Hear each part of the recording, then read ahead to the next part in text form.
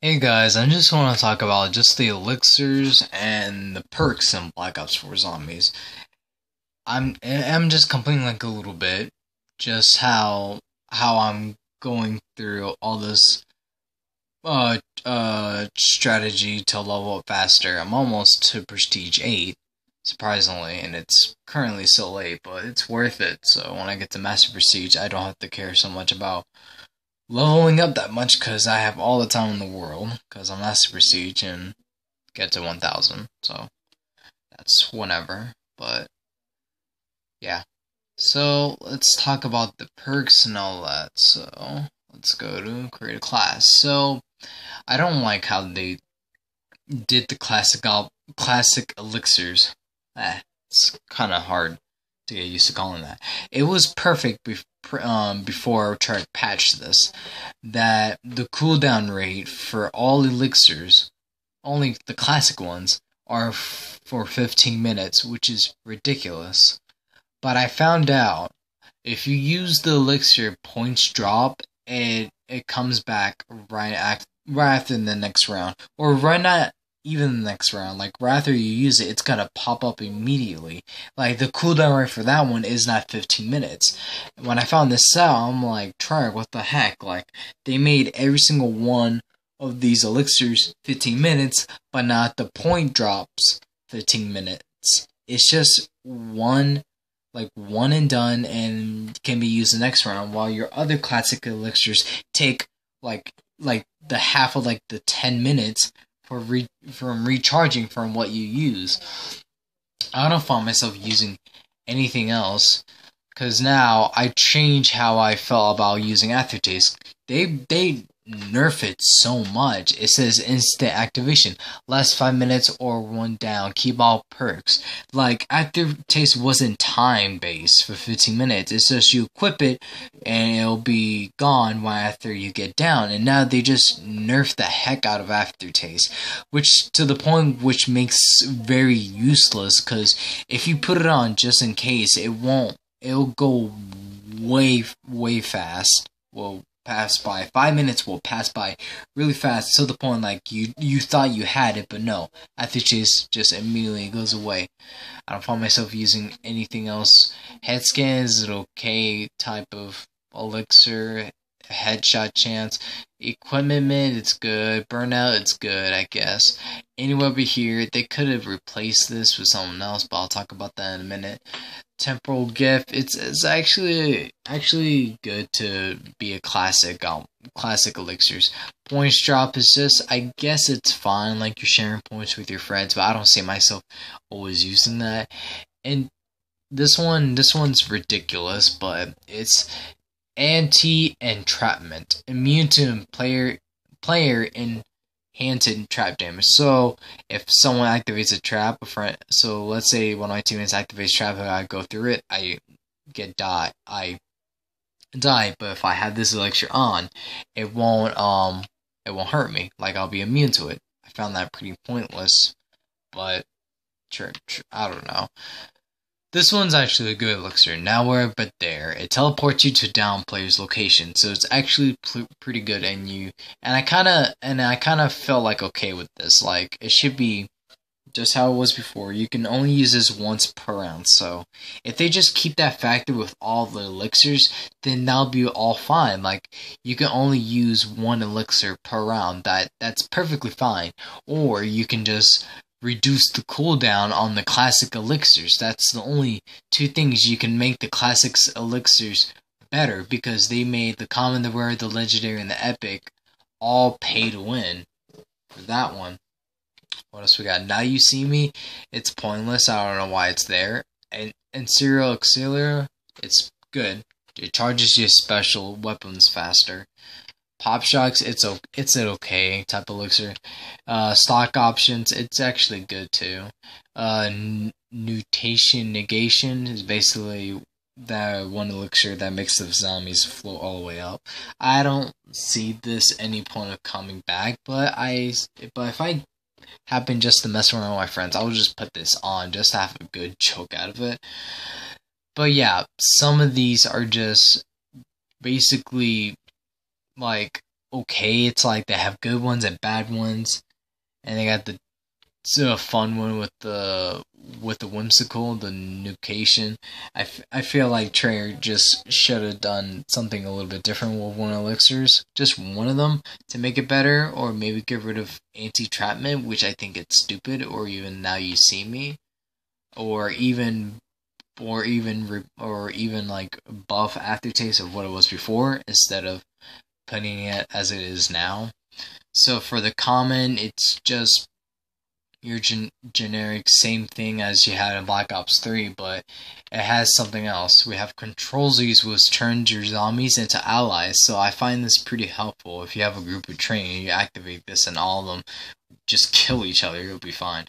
Then Nuclear Winter, that's a nuke in plain sight. I actually love using this in Black Ops 3, but the problem is, it's a common elixir. Like, I won't be running this too much. Like, I always run classics for high rounds or even for Easter eggs, depending which one. Voyage, I use the rare, legendary, or epic, because Voyage Easter egg is a disaster. But in plain sight was just one of those crutch gobblegums that people use in Black Ops 3. That if you were cornered, you have 10 seconds to be ignored by a zombie. I don't know why its counterpart, Now You See Me, is there, but it's stupid. Licensed Contractor, I can't believe that I'm saying this, that it actually has a use besides points. It actually repairs your shield, so that's a plus. Phantom Reload is something that I haven't tested out yet. Sometimes reloading does not use ammo. I don't know what this looks like in game, so I'm gonna try to test this out one day. Maybe I'll forget, but I'll certainly try to do it now or later. Sword Flare is actually pretty good, but the problem is it's actually for 1 minute, and for Black Ops 3 I remembered it was 2.5 minutes, so I don't know why they nerfed the 2.5 minutes by just a minute. Who's keeping score? It's actually pretty good. Then you got the rare. When I saw Alchemical Antithesis, it felt right to put it there, because in Black Ops 3, that was your default gobblegums, and you don't need any other gobblegums. You don't need cashback or any other alternative to give you a max ammo. You just have this on, and what this one does is every 10 points you earn, instead of points, you earn ammo. So if I use this, if I have no ammo, I shoot a zombie, get 10 points, and I get a bullet back. And it only lasts for like a minute. It's just OP as F.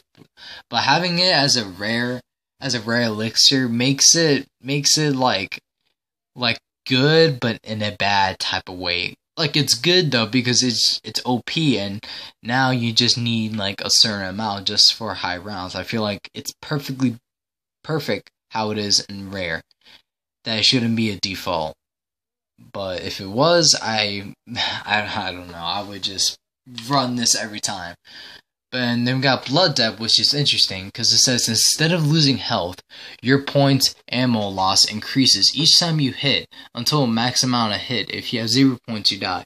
So basically, I never test this one out. So basically, I'm assuming is you equip this, you have like, let's say 10k points, and that's how many times zombies have to hit you. Theoretically, they just hit you like 20 or something, and then when you get the 0 points, one more hit will just bring you down. I'm assuming that's what it is. Extra credit gives you power up, 1250. Immolations, I need more of those. Killjoy, it's actually pretty good. Shields Up was interesting because it gives you a new shield. So I'm assuming if you have a broke shield and it disappeared, like a zombie broke your shield in any of the maps, I'm assuming if you pop this one, it just gives you automatic shield on your back. Legendary, we got Free Fire. Free Fire, it was I feel like Trey basically copied this from World War II, because World War II they had Free Fire as a specialist, but having it as a elixir is actually pretty okay. It's a fire, you can fire a weapon without using any bullets for 30 seconds, so that's perfect balance there. Power cake, it spawns into full power up. I find that pretty useful for time. Undamaged walking. I'm actually glad they brought this back because this is actually a crutch, gobblegum slash elixir to use to slow down the or not slow down the zombies, make the zombies walk for like what? Oh, it's for 1 minute. Then I don't get this one. Wall to wall clearance. I don't know what it means. It's just it says wall by fire cell for 30 seconds. So I'm assuming if you buy a strife for 500 points. If you have this on, it's going to be 10 points to buy the strife. I'm assuming that's what it is. And then we got the epic, the cashback, join the party of wall power. I feel like cashback should be in the legendary, but it's in the epic, so I find that okay, I guess. The only two that should just be there is just join the party and wall power, because join the party, that one, I feel like this should be like the one that most people should rely on, is if it's for Easter eggs. So because this one, at instant activation, join the party, it's all players and the spectate will spawn immediately. So it's basically everybody dies. You're the one guy left, and when you see that on and you're ready to activate, all those 3 people that are spectating you, bam, in an instant they're in your game.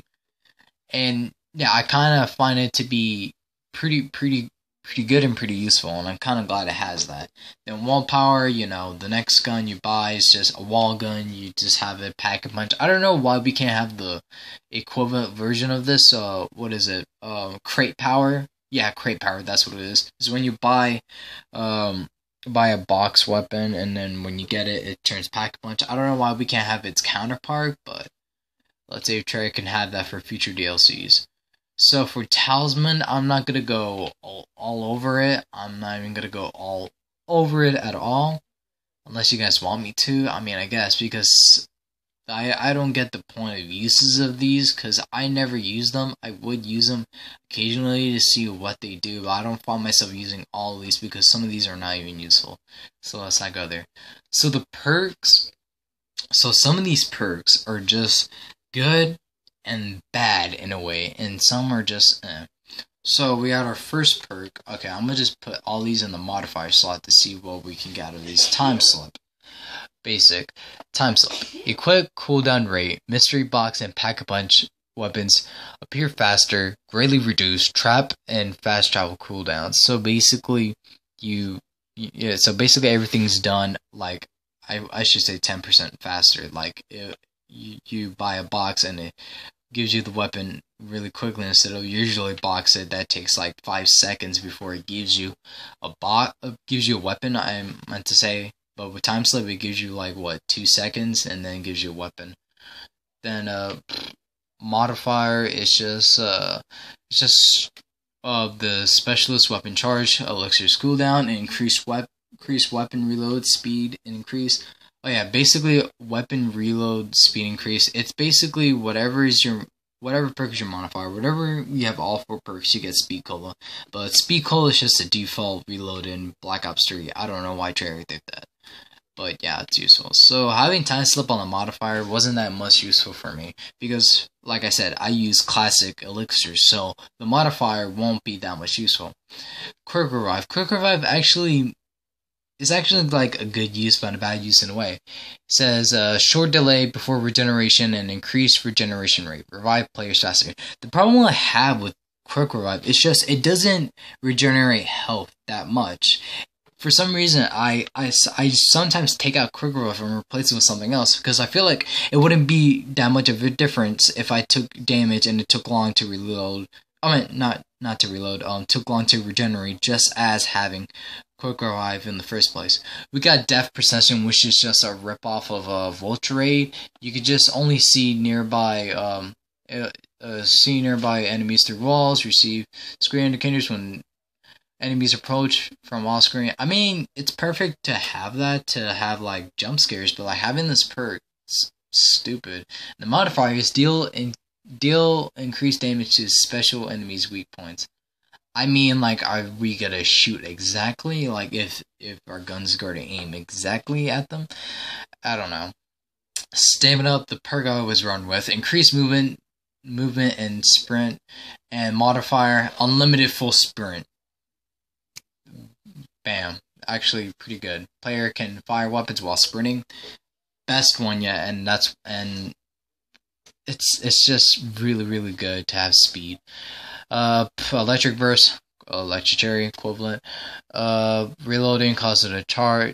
Electric charge that damage. So basically, every time you reload, there's gonna be electricity, ball of electricity around you. But the shorter the clip is, the bigger the radius. So if you have one shot, so basically the perfect example is when you have a blundergat, just a bare bones blundergat, you shoot it once and it creates a big radius just because it has one shot. So let's say if you have a ray gun, if it has 20 shots, you shoot it all. It doesn't create that much blast radius because of how much ammo the gun has. So keep that in mind. Dying Wish is the crutch perk right now. It's basically the juggernaut of Black Ops 4. So Dying Wish, instead of Last Stand, the player goes into Berserk for 9 seconds. While Berserk, they're invulnerable. Melee damage is greater increase, and afterwards, player is left with 1 health, and cooldown rates increases with every use. And the modifier is, players will receive full health will no longer berserk and reload. So the problem is, the actual time for Dying Wish is 9 minutes. So imagine yourself like every time using your Last Stand, it takes longer and longer to get it full bar. Sometimes you can't tell the difference if Dying Wish is actually full because how like the bar is like rising up, it doesn't show clearly. Stronghold, it's the one perk I use just to do the camping strat I classify. Just stand your ground, defend circle, which boosts damage to armor over time while inside. Enemies killed inside defense circle also boost damage and armor when you reload. And yeah, I don't find this. I only find this just for camping spots, and there's only 2. The one in Blood of the Dead where Titan is, and the shield strat in Classified. Those are the only 2 places I find myself camping. Taurus, for Taurus, shield blocks damage from all directions. When shield's held, it triggers a defense explosion. Shield blast can knock down heavy and mini boss. I find this pretty useful. I don't find this useful as a modifier, but just as a perk in general. So when you have it out, you're basically like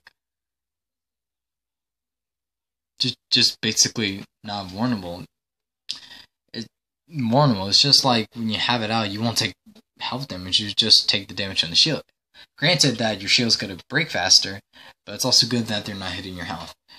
And Deadshot Dealer. Aim down sight, snaps to enemy's head, reduce hit sprint, recoil, and firing.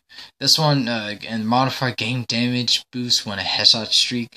I just find this pretty pathetic and useless. Like, I feel like Treyarch is trying to redeem this perk to make this perk good, but I feel like they should just give it up already. It was on Black Ops 1, and now we have it on Black Ops 2. We have it on Black Ops 3, and now we have it on Black Ops 4. And guess what? No one's gonna use it because it's so useless. How many times can people get a headshot without this perk? Enter that. Bandit, it's carry increased ammo stock. Modifier refills ammo stock from ammo stock over time. So I don't find this useful as a modifier because, stamina up is better. I just find this a separate perk. Just having more ammo is good. And the biggest rip-off in all, Winter's Wail. When hit, a melee attack generates a frost explosion that will freeze or slow enemies nearby. And the modifier, you can gain an extra addition and the frost explosion slowly fields around the player limit. The thing is, it's basically the counterpart of Widow's Wine, but it's just a ghetto ripoff because you have to wait 5 minutes for that thing to cool down. If only they can cut that at half to 2.5 minutes, it would be kind of useful and more useful to have it as a modifier so you can have 3 in total. But right now it's just basically useless because of the timer. Just waiting for 5 minutes, you won't even know if you have it or not unless a zombie will hit you. And we got Mule Kick, carry additional prime weapons. That's basically it. Modifier switch weapons faster, then the additional weapons will be saved or restored at the next Mule Kick per purchase, whatever. Pretty useless. Simple as this, boys. You waste 4,000 as a modifier, 4,500 points on Mule Kick, and imagine hitting $10,000 just to get the one weapon you want. Pack a punch it for 5,000, and quadruple pack a punch it for 4 times. That's 25,000. No, that's 2,500 points each. So imagine all that money is just gone to waste when you go down and lose your gun. All that money you spent was just all for nothing, and I feel like it's pretty pointless. But yeah, it's good how it innovated in Black Ops 1 when you have an extra gun that carries more ammo.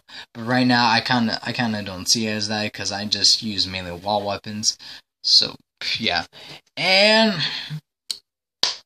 the one perk everybody wanted back.